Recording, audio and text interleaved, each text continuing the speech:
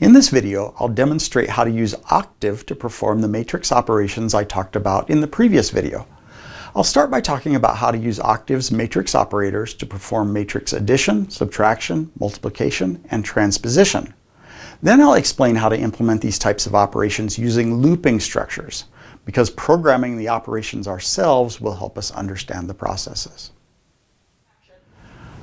Octave has operators that are dotted, they're preceded by a period, and undotted. The undotted operators perform matrix operations. These operators are the focus of this video. To add and subtract matrices, use the plus and minus signs.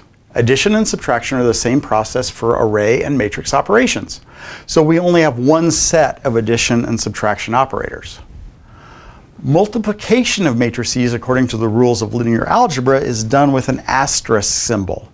In matrix multiplication, the inner matrix dimensions must match unless one of the operands is a scalar.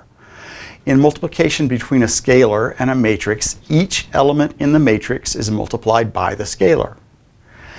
Exponentiation is done with a caret symbol. This operation multiplies a matrix times itself the number of times specified by the exponent.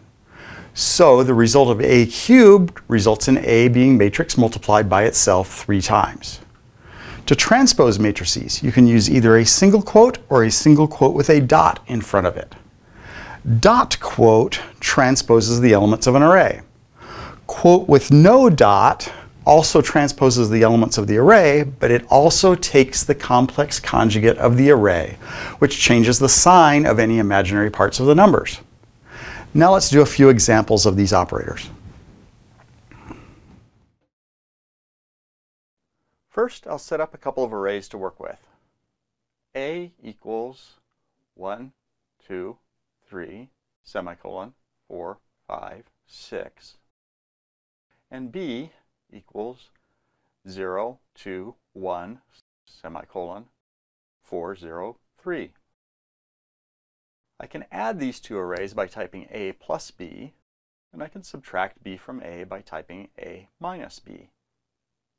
Matrix addition and subtraction require the matrices to be the same size, and these arrays meet this requirement.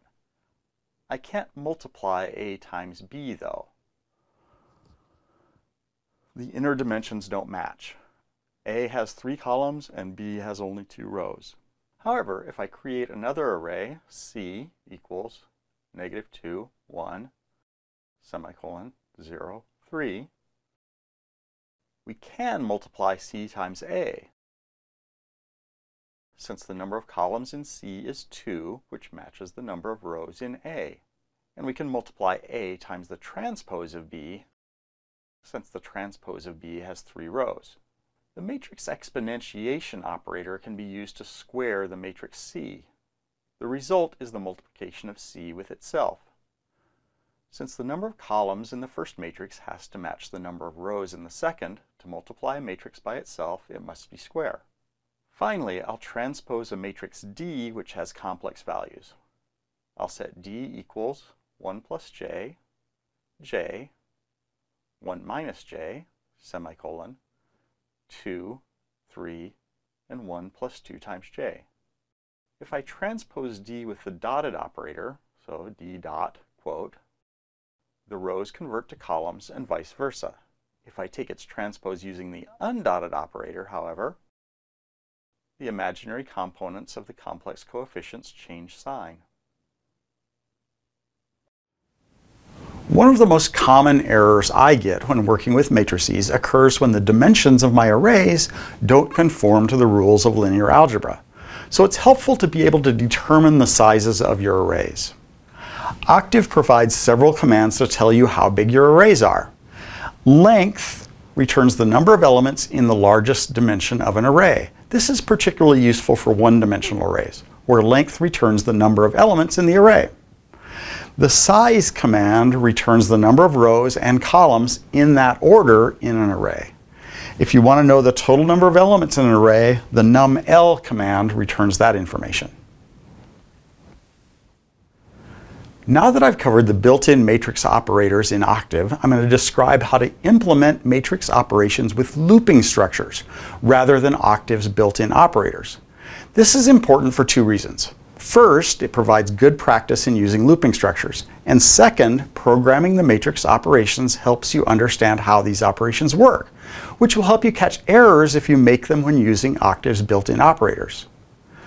The first and probably the simplest operation to program is matrix addition. In matrix addition, the element of the resulting matrix is just the sum of the corresponding elements of the operand matrices. So if I add matrices A and B to get matrix C, the element in the jth row and kth column is the sum of the elements of A and B matrices in the jth row and kth columns. Since we need to add the corresponding elements in these matrices for every possible combination of rows and columns, we can use two nested for loops. The order in which we loop through these elements is arbitrary. We can make the outer loop select the columns and the inner loop select the rows without affecting the results. Finally, we need to determine what M and N are. M is the number of rows in the matrix, and N is the number of columns. So we can use the size command to determine the number of elements in these dimensions. I've used the A matrix to decide the number of rows and columns. Next, I'll program an inner product between two vectors. To perform an inner product, I multiply a row vector, A, times a column vector, B, to get a scalar, C.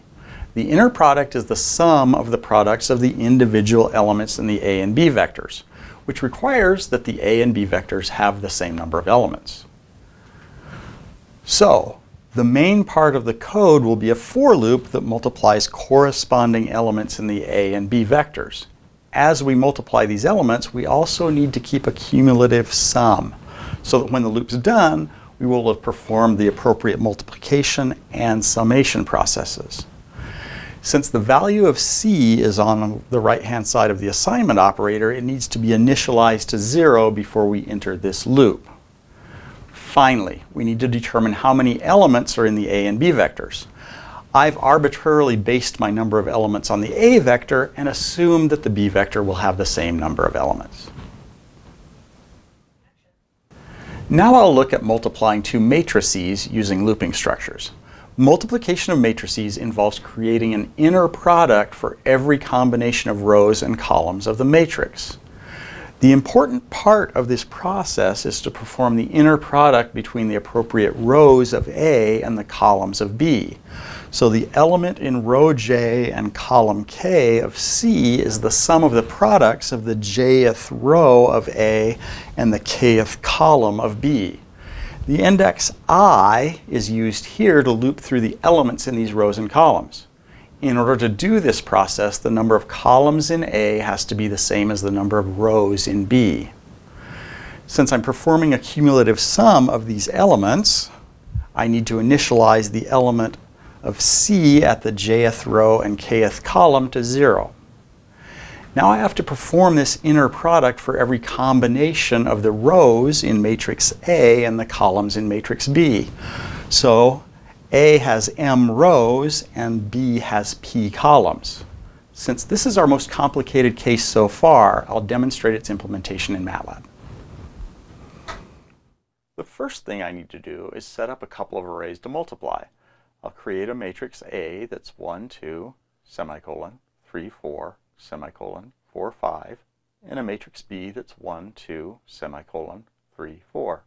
My looping structures will depend on the sizes of the arrays I'm multiplying, since in the final version of the code I won't know beforehand what the sizes of the arrays are. I'll have my program determine that with the size command. The size command returns two numbers, the number of rows and the number of columns in the argument matrix. I can set this up to return these values with separate variable names if I want. To do this, I can set nrow A, comma, ncol A equals size of A, so that nrow A and ncol A provide the number of rows and columns in A. I'll also set nrow B, comma, ncol B equals size of B, so that nrow B and ncol B contain the number of rows and columns in B. To keep things simple at first, I'll just calculate the inner product of row 1 of matrix A and column 1 of matrix B. I'll use the variable j to represent the row of matrix A and k to represent the column of B. The result of the inner product will be in the variable c, so I'll initialize c equal to 0. Now I'll loop through the product of the elements in the columns of A and the rows of B. I'm going to use a variable I to address these terms, so my for loop will be for I equals 1 to n call A.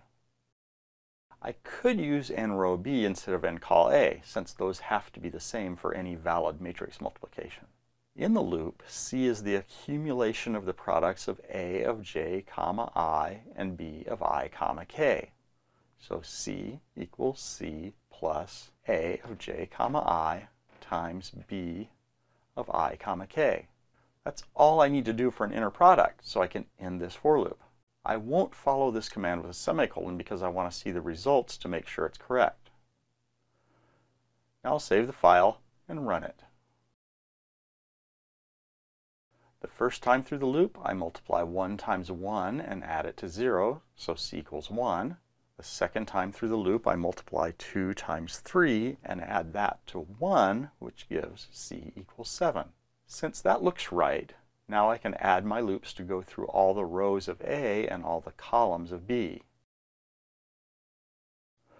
I also need to make C a matrix whose rows are J and columns are K. I'll also add semicolons to the calculations, since I don't really want to watch them scroll past. To test the file, I'll save it and run it. This element of C is 28, which is equal to 4 times 2 plus 5 times 4, so it looks like my program's working. Finally, I'll add some error checking to make sure that the number of columns of A is the same as the number of rows of B. If this is true, I'll do the multiplication. But if it's false, I'll set C equal to not a number and display an error message. Finally, I'll add a function declaration statement and eliminate the definition of A and B in the function and save the file. For my final checkout of the function, I'll define A and B in the workspace and call the function. I'll check that against Octave's built-in matrix multiplier. Looks like it's working. To test the error checking, I'll try multiplying A times itself. Since the inner dimensions don't match, it should give an error message, which it does.